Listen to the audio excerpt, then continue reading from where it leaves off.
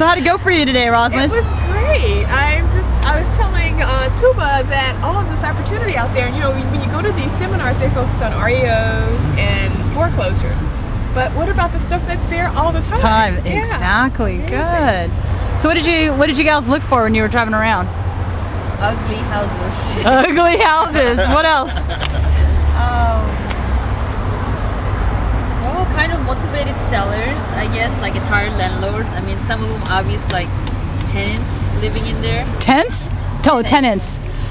So, but it's not well taken care of. I'm just guessing, you know, landlord is not paying attention. Yeah. Okay. Did you take pictures? No. I took a picture of every house that we did. Yeah. And you got so many. You got so many. Good. Good. You ran out of paper. You felt like you had to sweep the entire neighborhood. Like a whole street. And okay, so what made you stop? Like, what were some telltale signs other than being ugly? Grass is dead. Yeah. Grass is dead. Perfect. And there are like newspapers, and the cards with some spider web. They haven't moved. Ooh, good.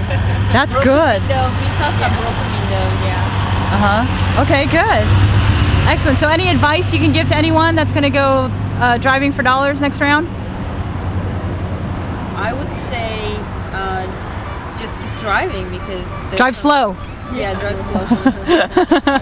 There are more opportunities probably than foreclosure and REO. So many. I love it. Okay. Good job, gals. Woohoo! High five on that. All right. Good job, Tuba.